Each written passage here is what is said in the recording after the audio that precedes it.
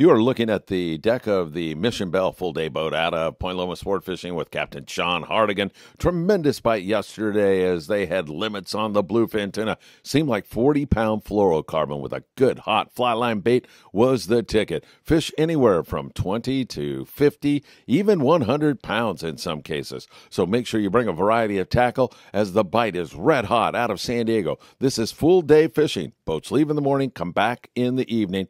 Great trip on the Mission Belle.